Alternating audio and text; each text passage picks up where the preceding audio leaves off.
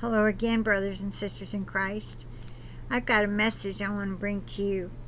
Only a few words are from the Lord, and the rest is from, I'm sure, Holy Spirit-led sister in Christ. Her name is AVERINE Pennington, and this was found and shared by me with Grafted in Team Jesus. Their website is teamjesus222.com. If you want to check out all the many videos they have on all the subjects we need to know about in this day and age that we're living in. All right, let me read this to you. It was shared on October the 18th of 21. This message was laid on my heart this morning by the Holy Spirit. Often, just as I am rousing from sleep, I will hear in a still small voice a word or phrase that is the first thought on my mind when I open my eyes. That is what occurred today.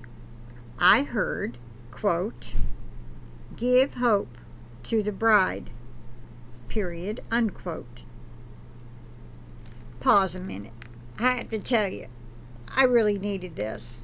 I really needed this. You know, after reading that letter to you, my last video, asking for prayer for Morella and her children, I just had to cry over that and beg God not to let that man sacrifice those children to Satan.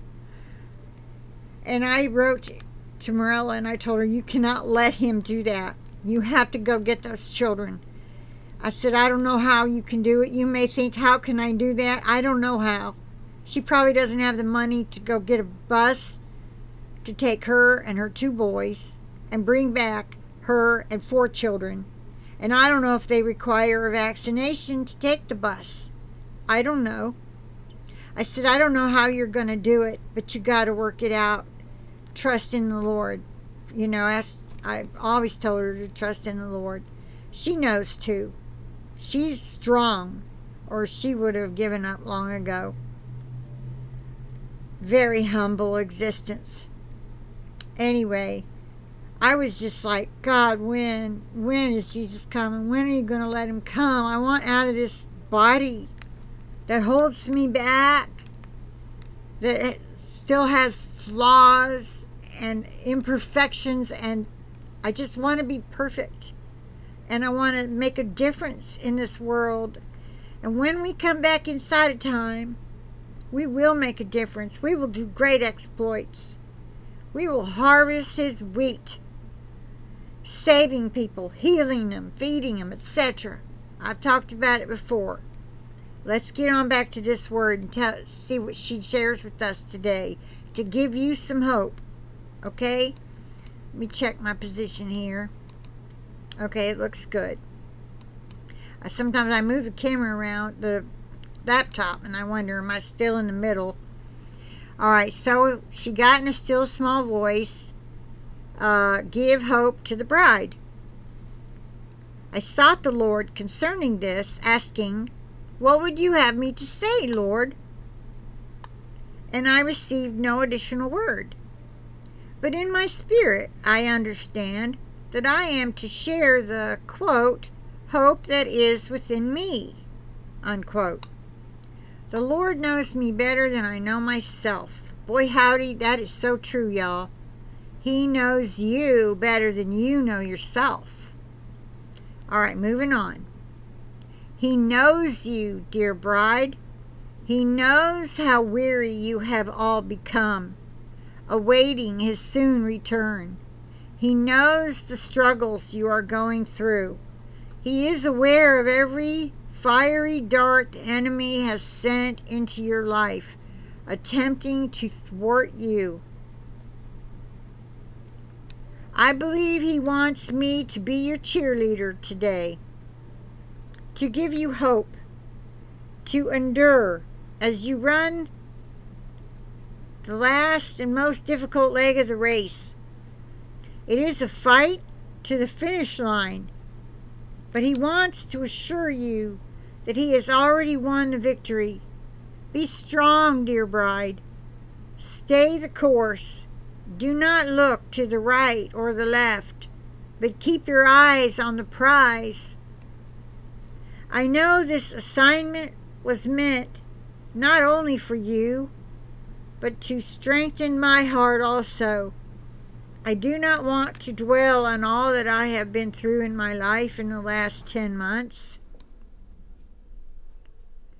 It has been the most difficult time of my life by far. What I do want to emphasize is the faithfulness of God to me every step of the way. Yesterday was a particularly trying day.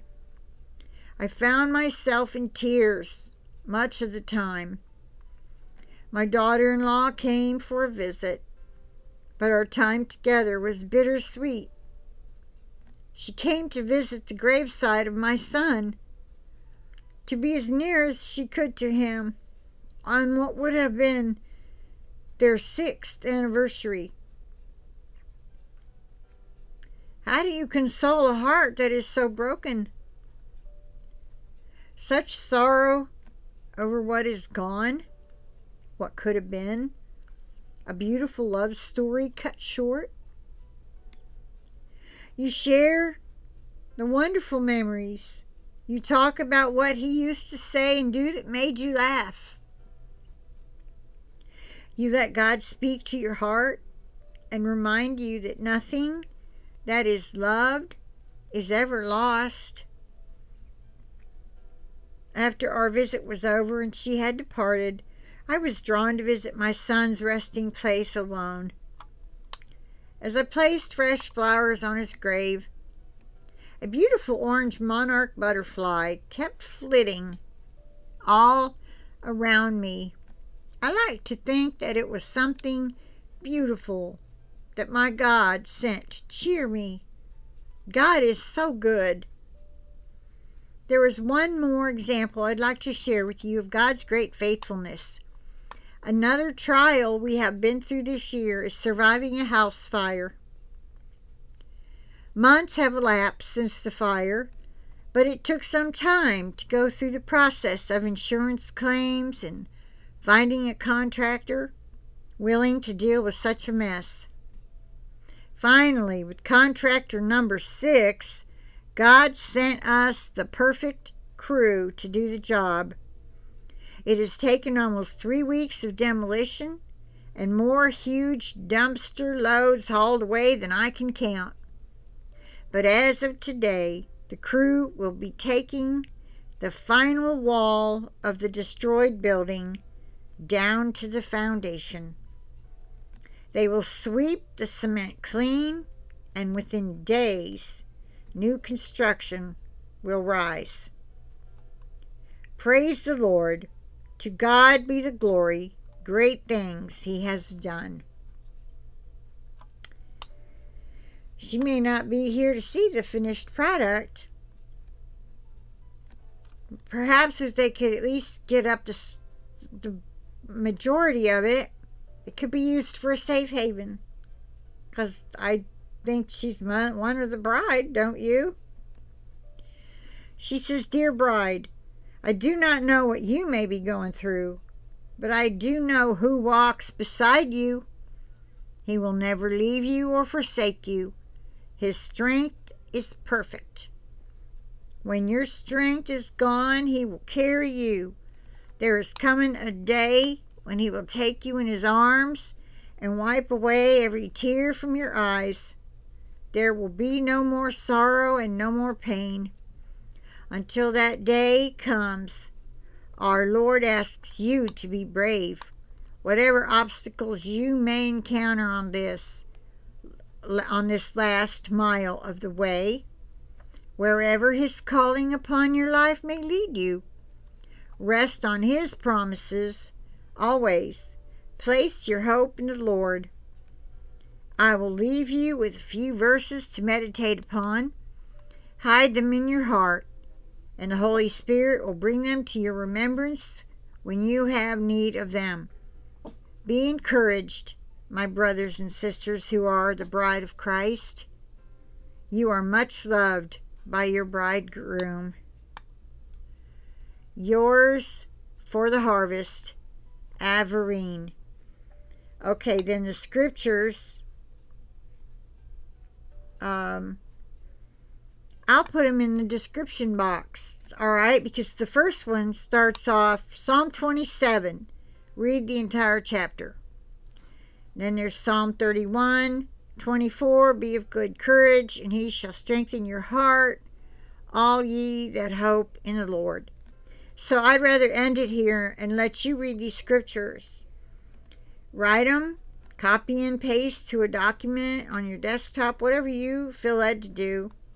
If you feel led to memorize some of them, do so. Take it up with the Lord. I don't think there's anything not of the Lord in this message from her and the words from him. So with that, I'm just going to say, I plead the blood of Jesus. Whoops, what happened there? Trying to drag and pull this out of the way, and the camera in the front. Okay, there we go. I plead the blood of Jesus over each and every one of you and all of us, our devices, and our internet connections. And after much working on the computer again yesterday, reinstalling Windows with Kathy from Grafted in Team Jesus, she knows a lot about computers, stuff I forgot. I had known a lot about system defragging and reinstalling programs that didn't work, taking off ones you don't use, and all kinds of stuff. I think things are working like they should now. So, with that, I'm going to say God is good. He loves you so much, bride. He loves his other children too. They're just not ready. They haven't repented. They haven't forgiven somebody or many somebodies. I don't know.